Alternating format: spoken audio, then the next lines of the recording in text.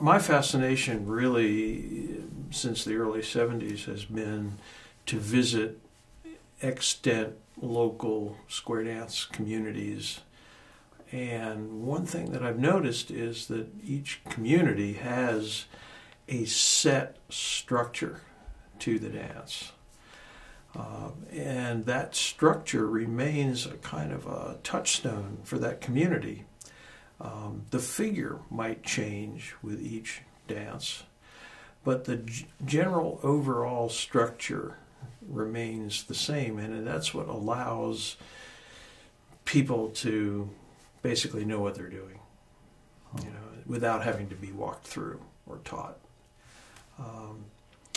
And I always find it interesting that a lot of younger callers kind of in the maybe following more in the traditional Western square dance tradition, they want to have a figure, a distinctive figure that they teach. And then they also want to have a distinctive break for each dance.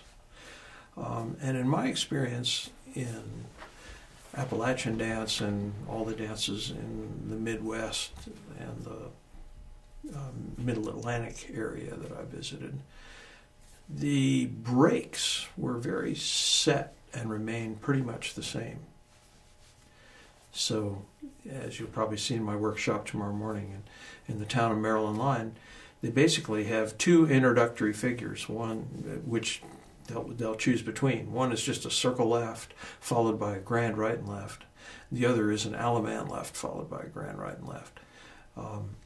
And those will be the same in every dance, one of those two. And it'll be the ending as well, usually. With a lot of the other dances, it was very simple, set, Alaman left, grand right and left, kind of a break, and then a different figure for each dance. In the big circle style, again, you might have a choice of one or two things at the end of the dance, but usually you'll have a very set opener, and often it would be as simple as circle left, circle right, swing your partner and promenade, and that would be the same every dance. Then you'd have dance a bunch of figures, couple up four and dance a bunch of figures.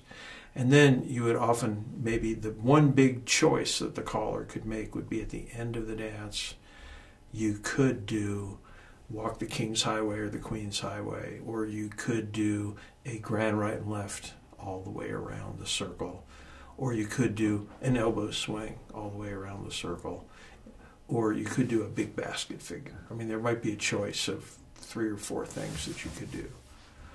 But I didn't encounter a lot of improvisation. And you'd pretty much have the same kind of program every single meeting of that particular dance community with that particular caller. With even the same music a lot.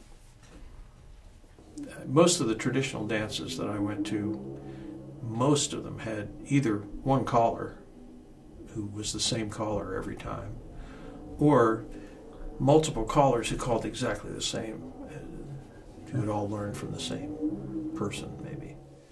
So what does that mean for callers today who are not working in traditional settings? Yeah, I don't know. I think it means that they have to, I would think, if you're going to have a dance that's going to be an ongoing thing, I think you need to establish some kinds of, a structure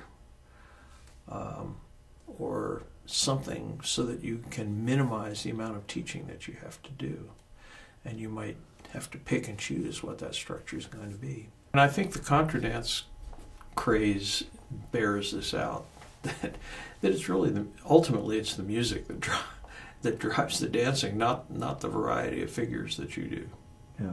If the music's exciting, you can do the same dance. You can do lots of stuff, and it doesn't have to be complicated. Yeah. And people will enjoy it.